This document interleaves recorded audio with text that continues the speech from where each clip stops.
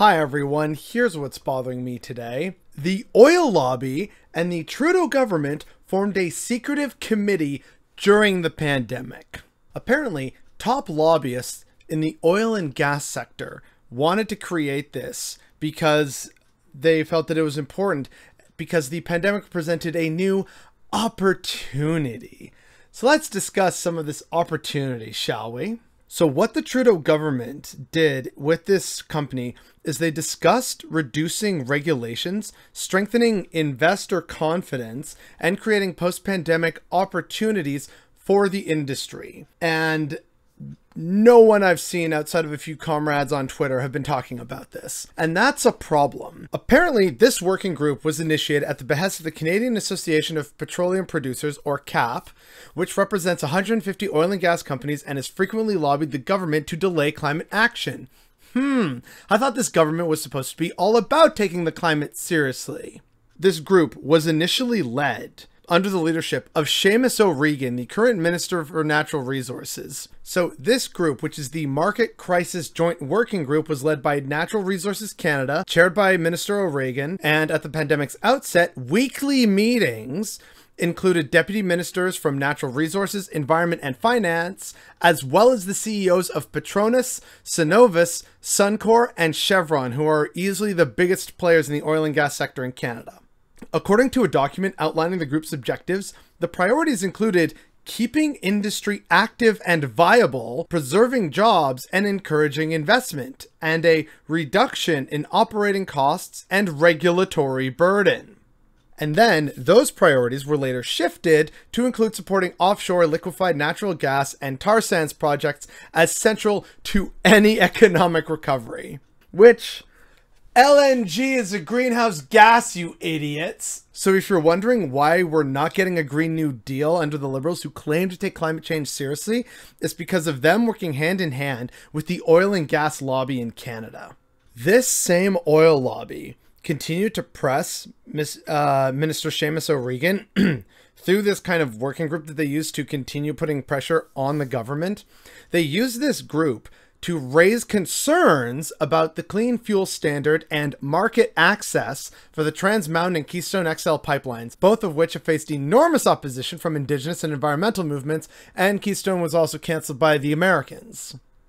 So if you're wondering why the Canadian government was so mad, it's because they were working hand in hand with the oil and gas law because they don't actually give a shit about the environment.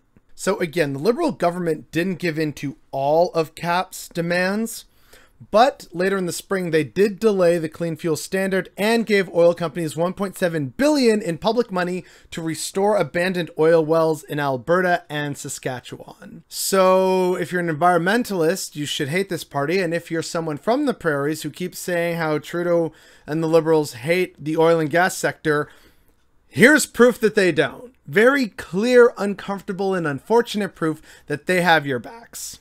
So this is all stuff that happened earlier on in the pandemic. More recently, basically at the end of the summer of 2020, senior officials from Natural Resources, Environment, and Finance were tasked with holding a series of discussions with CAP and top officials from Canada's largest oil companies, which are the four I mentioned earlier, like Suncor, Cenovus, Petronas, and Chevron. So under this new name of the Create the Path table, priorities shifted to issues relating to the post-pandemic period for the oil and gas industry. Specifically, discussion of emission-reducing technologies like hydrogen energy and carbon capture and sequestration. Several proposals promoted by oil companies that have been widely panned as false solutions perpetuating fossil fuel use.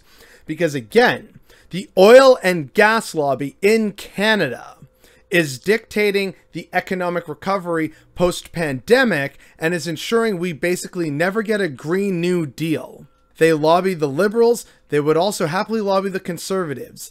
This is a problem, and it's why we need to drastically change who we vote for and how the levers of power are maintained and managed.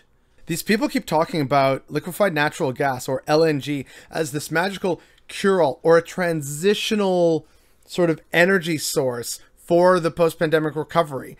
But scientists have concluded that LNG is actually a carbon-intensive fuel that needs to be phased out, like many other fuels that currently make up a huge chunk of the lobby that controls like a ungodly amount of influence on the federal government. The Liberals have made concession and concession to the oil and gas lobby, who are basically running the show behind the curtain and dictating what the pandemic recovery is going to be.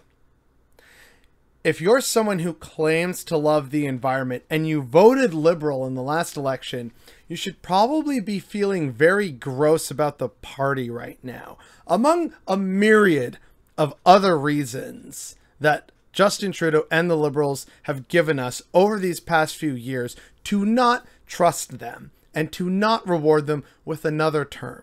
If we want actual meaningful change, then we need to change the parties who are in power. It's time to start voting en masse for the only other party that seems to have shown any kind of sense and has actually extracted concessions from the Liberals, which have helped Canadians over the course of this pandemic. And that's the NDP. It is scary, or it should be scary, to all Canadians how much this has been completely suppressed in our media landscape. No one is talking about this, and yet there's ample proof and evidence for this. All of this came to light because of this breach media article that resulted from an access to information request. And yet the media hasn't picked up on it with, wow, the oil and gas sector controls so much influence. This is a problem. Can't have that. We can't talk about how this is why the Liberals don't seem to ever do anything meaningful with regards to climate change, because they're listening to the oil and gas lobby, which just has a ridiculous amount of power and influence. Maybe that's something that we should address and, change how we vote for parties and not trust the Liberals as far as we can throw them with climate action, because they've had how many years and done next to nothing on the subject? This is a very real problem, and it's a very serious concern. But it should be a concern to all of us.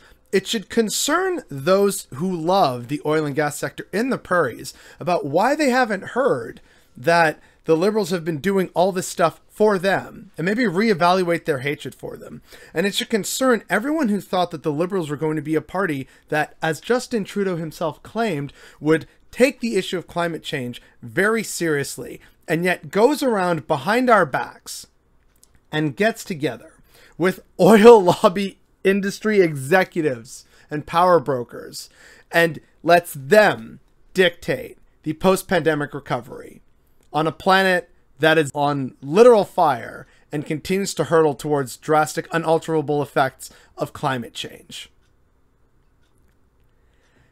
It's absolutely ridiculous, and it's definitely what's bothering me today.